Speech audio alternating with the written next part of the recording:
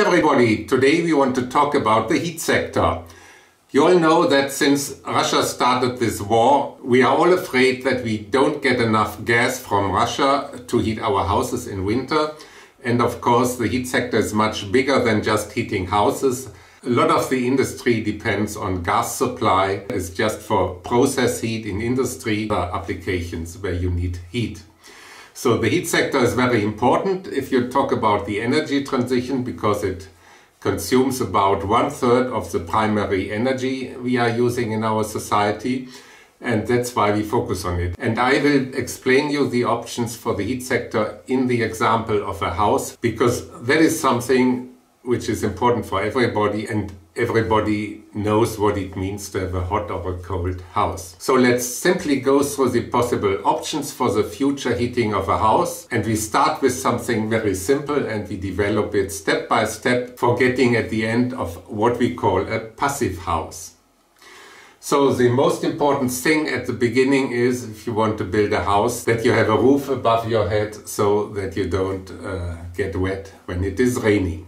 But that is of course not enough. You all know that sometimes outside it is too hot or too cold for you to have a pleasant living, and that's what we are talking about when we talk about heating and air conditioning. So the example I show you is from our area here in the middle of Europe, but of course it applies to any other place in the world, but with somewhat different outer conditions.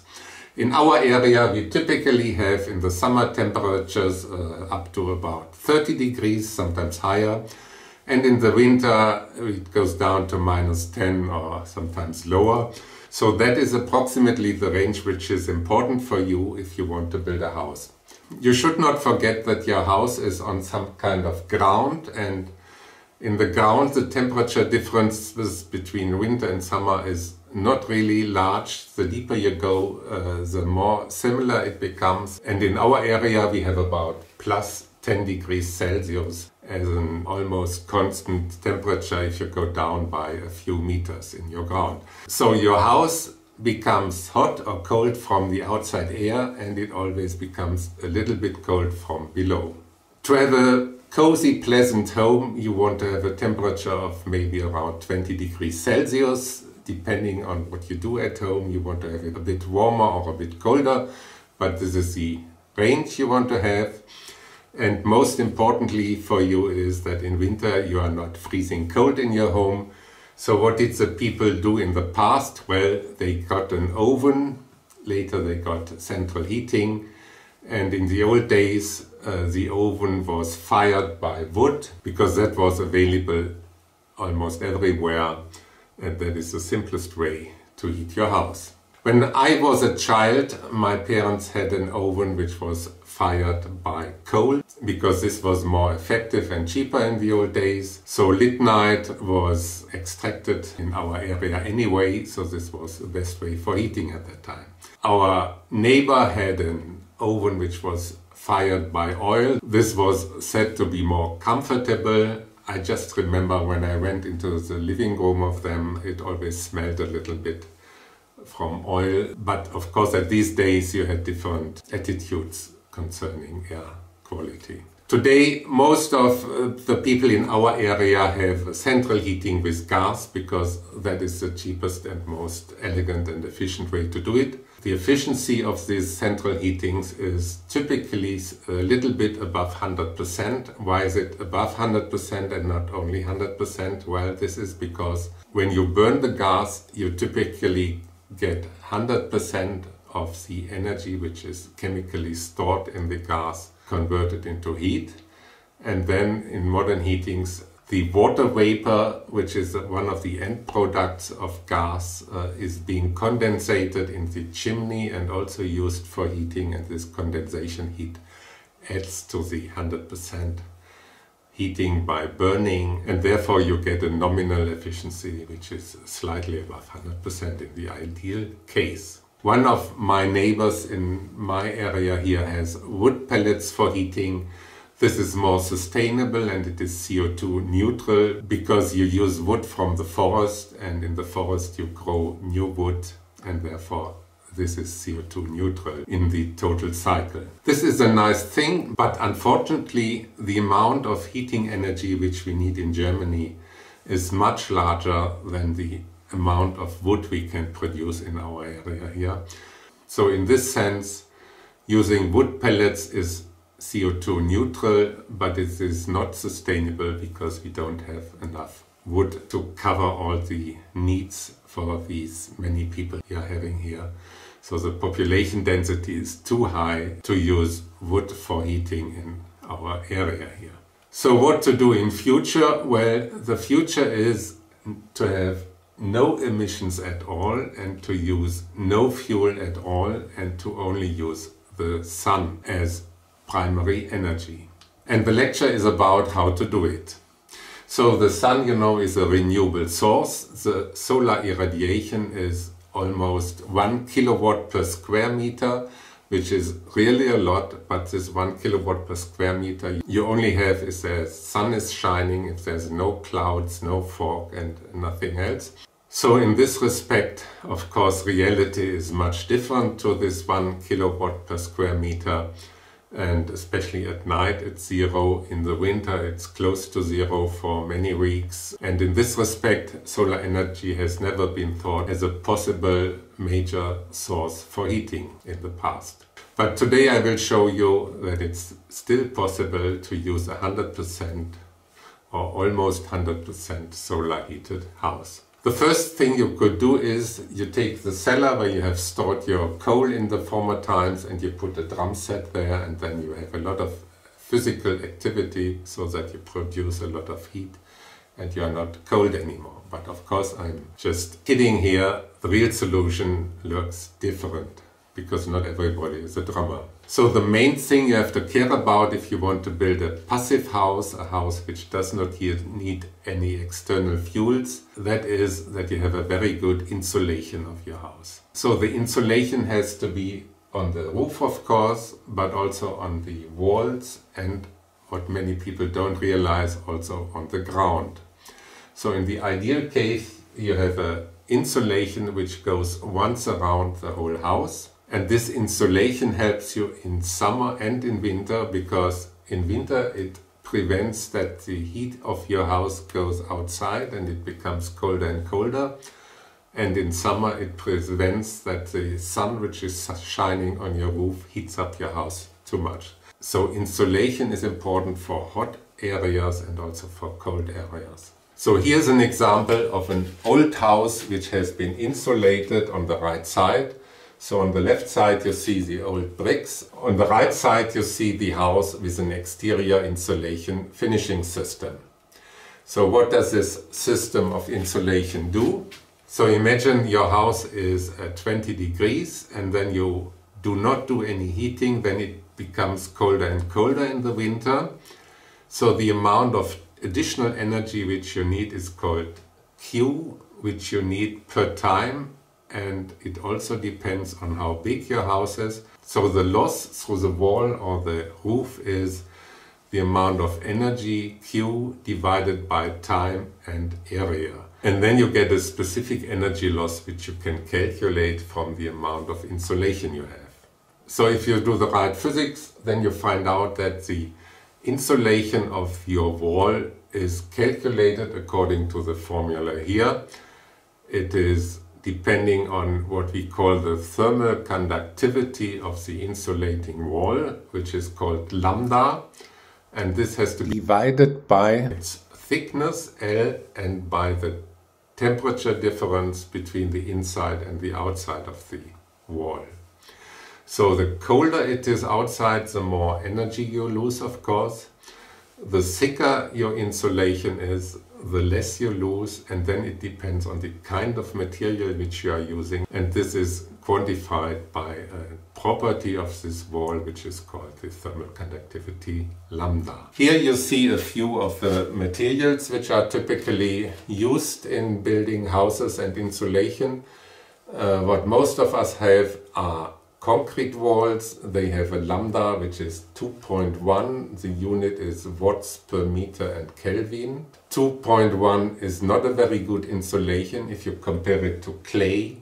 This is 0.47 to 0.93, so it's about a factor 2 to 3 better than concrete, which means the insulation is a factor of 3 better, or you need a factor of 3 less heating energy to keep your house warm.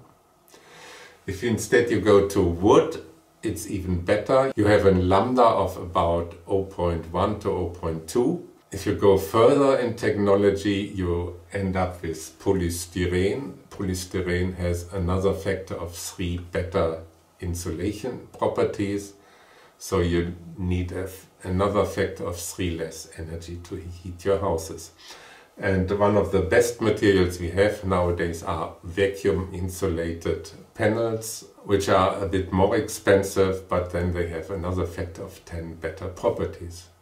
So by going to the right wall material and insulation material, of course you can do a much better insulation than with the houses we build nowadays, which have typically concrete or stones, which are really not the best for insulation. And you know, the old people had wooden houses. If you look at these block houses in Scandinavia, for example, which have thick wood walls, of course, you know, you multiply this good coefficient of wood of 0.1 with the thickness of 0.1 meter, and you are so much better than a concrete wall, and then you can imagine that this was the choice of the people in the old days. So as I said, insulation works against the heat in the summer and also against the coldness in the winter. Nevertheless, the insulation of old houses is limited, and the best thing you do is you put an insulation around the whole house, but still the perfect insulation you only get if you build a new house which has all these features already implemented.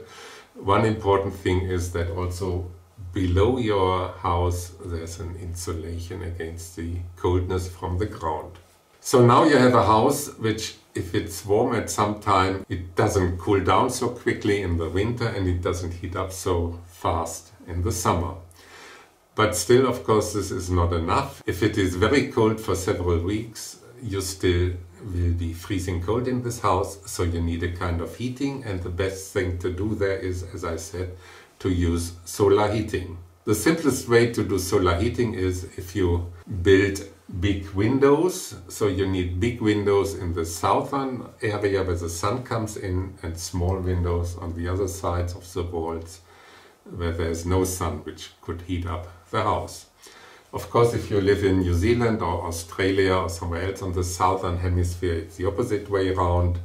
You have to have the big windows in the north, but you don't understand why that is the case, because the sun is coming from the north there.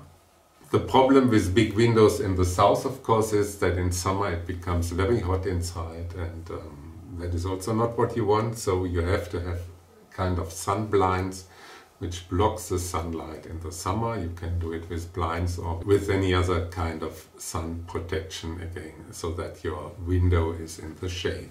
So this was the next step. So you have a kind of heating, but then if it's very cold outside, this is not enough. You have to have special windows, double windows, if you want to really have a well-insulated house. Double windows look about like this here. You have 2 or 3 plates of glass, and in between these plates there's a special gas, typically argon or krypton, and this gas has the property that it does not conduct heat very well, and this protects that the heat from inside the house gets out, or from outside the heat gets in, so it's an insulation property. But still the sunlight has to go in to heat up the house in the winter. So it's very important that the transparency of the glass is good, and the more plates you have, the less is going through. So you have to have a compromise of how many of these glasses you have, and typically it's 2 or 3, which is optimum. So this then is already fine, it's well insulated, but then there's still one problem left which we have to care about, and this is when there's wind blowing. If there's wind blowing and you live in an old house, you know the wind goes through the windows, through the gaps in the window, and then goes out on the other side, and it becomes still cold inside of your house. So you have to have a very airtight house if you really want to have a good insulation. And that is done by having the right windows. We have seen on the previous picture also the frame of the windows have to be very well designed so that there's no air coming through and that there's also no conductivity. If you have a metal window, it's of course not a good idea because the metal conducts the heat much more than, for example, a wooden window. So how can you check that your house is airtight? Well, there's what we call the blower door test. You put a big ventilator at your door or at one of the windows, and then with this fan you produce a high or a low pressure in your house. And if you have a pressure difference, then the air goes through all the gaps in the house which are available. And to quantify these effects, you produce with your fan a constant pressure of typically 50 Pascal. And then if you have 50 Pascal, you just measure how much air the fan is transporting at this temperature difference. And then the formula is shown here.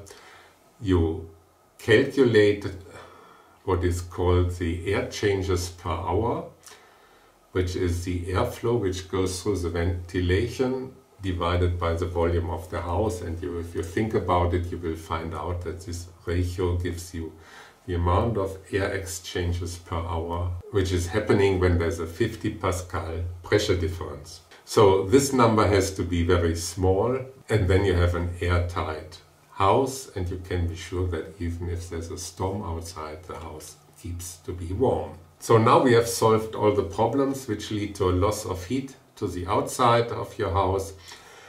But now we have a new problem because there's no air exchange anymore with the outside. The air is getting worse and worse the more people there are inside. So if you want to continue breathing in such an airtight house, you need a ventilation. And of course this is a dilemma if you look at it, because if you have an air ventilation, all the cold or hot air from outside comes in and all the insulation is in vain. So for that, physicists have invented something very simple, which is a ventilation with heat exchange. And this is a very simple idea. So you have air which has to go out of the house, and you have to have air which goes into the house. And we need what we call a heat exchanger, which takes away the heat from the outgoing air and uses it to heat up the incoming air, the incoming cold air. So this is shown here in this diagram. The easiest way to do it is the so-called countercurrent. So imagine it's winter, you want to get the hot air out, so you lose all the energy, but at the same time you pump in cold air back to the room, and while the one air is going out and the other air coming in, those two are touching each other in two different pipes which are thermally conducting, and then the heat of the outgoing air warms up the cold air so that at the end the temperature of the outgoing air is almost as cold as outside, and the temperature of the cold incoming air is heated up to almost the same temperature of the outgoing air. So in this way you can exchange the air in your room without losing heat. And this is of course ideal for such a house because you don't lose energy this way. There's an even more elegant or simple way to do it, which you can do if you do not want to make a big installation. You only need one hole in your wall, and in this one hole you put in what I call the cyclic storage fan. So this works the following way. You have your room on the right side, and then you have a ventilation, a fan which pushes the air outside to the cold outside, and in front of the fan there is some ceramic material which has a large heat capacity, and these ceramics are heated up by the hot air which comes from your room. And then after one or a few more minutes the fan stops and runs the other way around. Now he takes in the cold air in winter and pushes it through the same ceramics, which is full of holes, so that the air goes through this porous material. And this way the hot ceramics get cooled down by the incoming air, and on the other side the air which comes in then becomes warmer. So in this respect, what is done on the left picture with two in and outgoing pipes is done here with a single pipe which runs in an alternating incoming and outgoing modus. So this was the second way for an efficient air exchange without energy loss. There are more sophisticated ways where you have a central air conditioning for the whole house, which is of course more comfortable if you build a new house. But this simple thing here you can install in any old house without big problems. And now our passive house is ready. So now we have a house which needs almost no heating in the winter and almost no external cooling in the summer. So you can live in such a house without needing any gas or coal or oil. Here's an example of such a house in Germany, close by here. So it's a house for many families, and you see the big windows on the south, and there are no windows on the side visible here. So this is a passive house which works and which has been built and which is nice to live in. Of course, if you live in such a passive house, you have to get used that typically you don't open the window in the winter or in the summer, but you use mainly your central air conditioning for changing the temperature in the house. But there's still one problem we haven't thought about, and this is in case you want to take a shower. There's no heating in the house anymore, so you have cold shower, and this is not what you like probably. So the next thing, what do we have to add to our passive house? We have to have some additional heating, and the most economic way to do it is if you put a solar thermal collector onto your roof, and this produces hot water, which is even in winter with a good collector you get above 100 degrees Celsius if you want to. So this you can use for your shower. Here you see a picture of the solar thermal heating, which is on my own roof here at home. And if you remember in lecture 22 I explained you how it works, and there you can look up what to do. Of course, there's one more problem. If there are clouds, there's no heating, so you can only take a shower when the sun is shining, or what you better do is you install a heat storage, and the heat storage stores the heat at the time when the sun is shining for the time when there's no sun shining.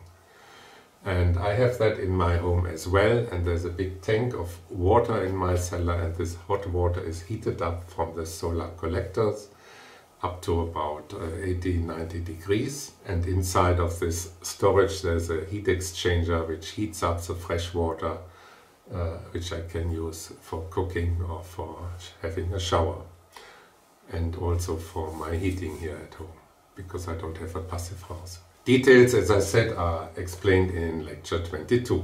All this looks nice, but what do you do if there is a long period of coldness in the winter, or if you have an old house and the insulation is not perfect? Then you need an additional heating. There's no way around that. And the easiest thing, of course, is you buy an electric heater which you plug into your electricity plug, and then you have a heating, but this of course is very expensive and not very ecologically correct. So you can do better than that, and the better way to do it is using a heat pump. What is a heat pump? Well, a heat pump has, for example, as shown in this diagram here, a fan outside which ventilates the outside air through a heat exchanger which has a liquid, and then this liquid, which has then outside temperatures, goes into the heat pump, and this heat then at the outside temperature is then changed to a different temperature. That's why you call it heat pump. You can take the heat energy which is in any material at any temperature and transfer it to a different temperature. So in winter you would increase the temperature of this heat and then use it to heat your houses. So you have a second ventilation, for example, in your room. This is one way to do it, and in summer you run the heat pump in the opposite direction, and then the heat from the inside of the room is pumped out to the outside and the room becomes colder. To really understand how a heat pump works is not so easy. For that I have to refer you first to my lecture number 27, where I explained the Carnot machine and the Stirling engine. At that time you might remember we had a hot coffee and there was energy in this hot coffee, and we run the Stirling engine on this hot coffee by using the temperature difference of the hot coffee and the room I'm living in, and this temperature difference was able to run a machine with a certain efficiency, the so-called Carnot efficiency, which depended on the difference of the temperature of the hot coffee and the room temperature divided by the hot coffee temperature minus the absolute zero of the universe, which is minus 273.15. To really understand that, you have to learn, of course, a little bit more physics, but this is not necessary for the moment. So this is what the Stirling engine thing does. It produces a motion if there's a temperature difference, and the nice thing about this Stirling engine is you can also run it a different way around. What you do now is you turn the wheel by yourself or by an electric engine, and then these two plates on this Stirling engine, the upper and the lower plates, will have a temperature difference. And that is how a heat pump works. One of the plates becomes hot and the other one becomes cold. And this is what you can use as a heat pump to transport heat from a hot to a cold area or vice versa. Here is a nice diagram which I could explain you now in detail, but which would take too long. I can refer you either to my book, which I show you at the end again, where this is explained, and maybe in another lecture I explain it in more detail. What you have to know for the application is the following. You have an outside temperature, in this case +5 degrees in winter or at night, and there's an outside fan, and the energy from outside is transferred to the liquid which is running around in this heat pump. There's a compressor which heats up the liquid to a temperature of, for example, 40 degrees Celsius. This 40 degrees Celsius you put into the room, either by a radiator or by a fan. This way the liquid which is in the pump is cooled down to room temperature. Then you have an expansion valve, and this expansion valve cools down the temperature of the cooling material to, for example, -15 degrees, and this -15 degrees are then warmed up to -5 degrees outside, and then the circle continues. So this way you can pump the heat energy which is in the 5 degrees Celsius cold air into the room, and this way you transfer heat energy from outside to the inside. A bit complicated, but it's just physics. For this engine now you could calculate an efficiency. People normally don't call it efficiency, they call it the coefficient of performance. And the coefficient of performance in our case then is calculated with a very similar formula to what we have used in the previous slide as the Carnot efficiency of the Stirling engine. So the formula looks like that, and if you look at it closely, it contains again temperature differences, and it's basically the inverted number of the Carnot efficiency. The Carnot efficiency is always smaller than 1, so this coefficient of performance is always bigger than 1, which means you can produce more heat with this machine than you put in electrical power or mechanical power. So for the example here, where you want to warm up a room when it's outside 5 degrees Celsius and you warm it up to 20 degrees Celsius, the ideal coefficient of performance for such a heat pump is calculated according to the formula up here, where you put in these numbers, and you get a ratio of 19.5, which effectively means that the efficiency of the heat pump is 1950%, which means if you put 100% electrical power in, you get 19 times as much heat energy out. So it's like producing more energy then you put in, but of course this is not a perpetuum mobile because this energy comes from the outside. So this is the performance, and from the formula you see the efficiency of the heat pumps becomes better and better the smaller the temperature differences are. So if it's only a little bit cold outside, it's very efficient to use a heat pump. If it is very cold outside, it becomes less efficient, but still it's always better than just to have a simple electrical heating. In reality, heat pumps have efficiencies or coefficients of performance of about 300 to 500%, so factors of 3 and 5 more energy than electrical power you need. This is the typical heat pump for the area in which I live, with these average temperatures we have here.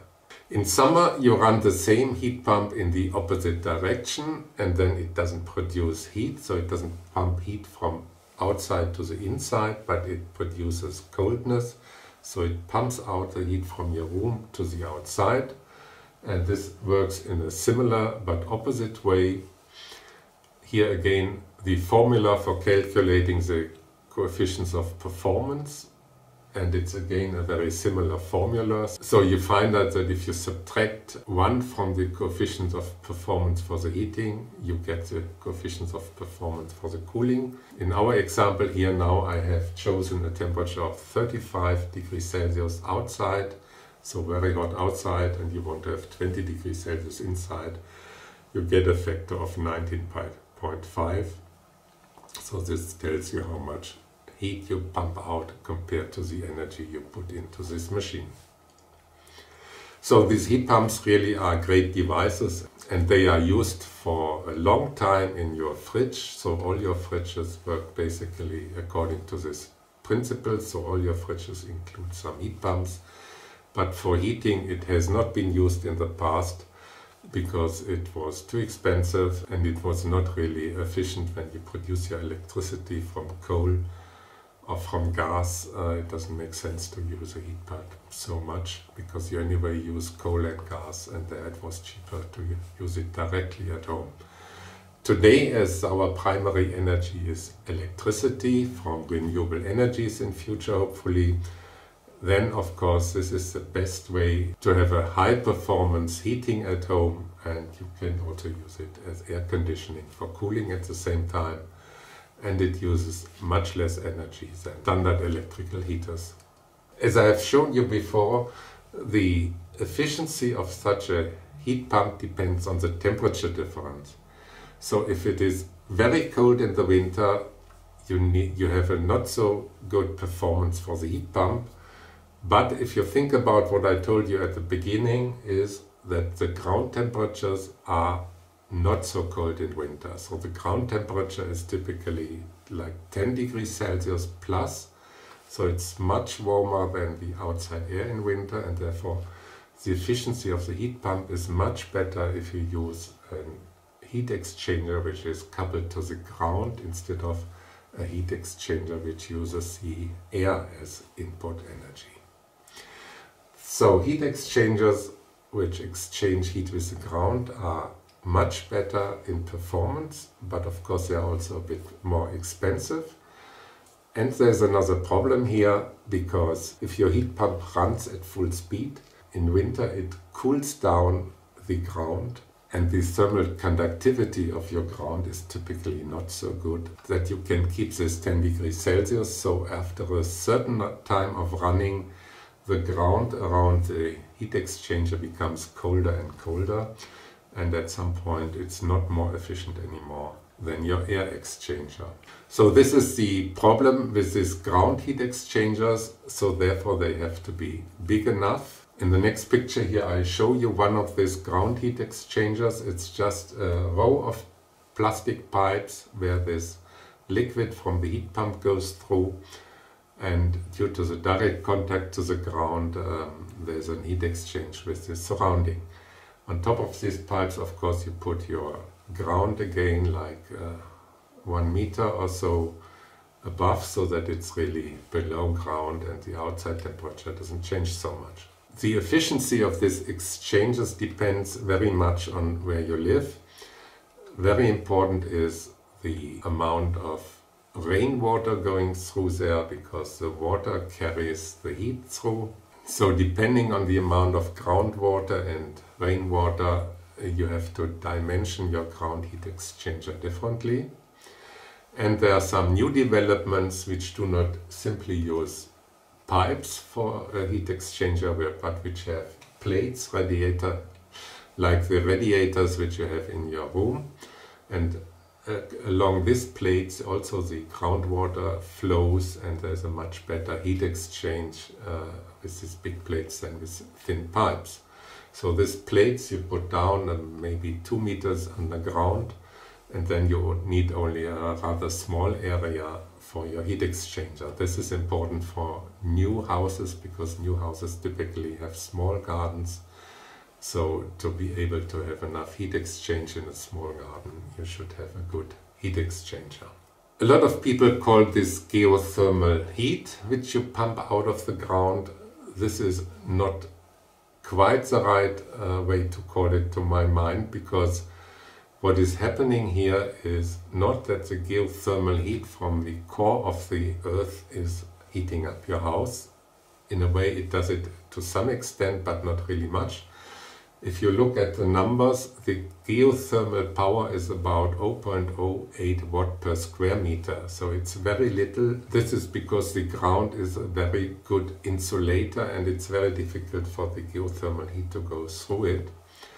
If you compare it to this 1400 watt per square meters which the sun shines on our ground, of course this is a very small number, and therefore geothermal heat is not really efficient very much. What you do here instead is that, depending on the size of your equipment, in the winter you pump out the energy which is in your ground locally, and in summer, if you run your air conditioning, you heat it up again. So the ground in this device here is mainly not a source of energy, but it's like a battery. It stores the summer heat and uses it for the winter. This is more how you should look at it. And therefore it's also very important that you have an expert who is designing that for you, so he can calculate what the capacity of your ground battery is. And as I said before, this depends on how much groundwater there is, how much flow there is, and so on. There are other ways to use geothermal heat. One is to have very deep drillings into the ground in an area where there's a hot ground from volcanism, for example. There you really take out the geothermal heat, but also here you have the problem, if you do that over several years, it will be basically empty, and you have to wait a very long time, several decades or so, or even longer, until this area is hot again. So in this sense, deep geothermal heat is only partially renewable, because you typically extract more heat than comes back from the geothermic energy inside of the earth. Another nice thing, of course, is if you have a river close by or a lake, then you can use the heat capacity of the water of the whole lake for your heating and cooling. So if you design your heat pump, you have to choose the best option in your area. Either use a ventilation with air or a ground heat exchanger. This is already the end of my lecture. I hope you all now understood how to treat the heat sector. I did not talk very much about heat exchanger and heat recovery, which is very important if you use heat for process heat. For example, in a bakery where you need to have a high temperature for baking your bread, of course you can think about many ways to recover heat, like I showed you for our ventilation of our house. Also here, of course, you can recover the heat of the hot bread and of the oven in some way, so that you do not need new heat for every new bakery batch, for example. So thank you for listening. I would like to refer to my book again, which you can get for free from the internet page. And of course, have a look at the other lectures about energy and physics. Thank you, and I hope to see you again for another lecture in future.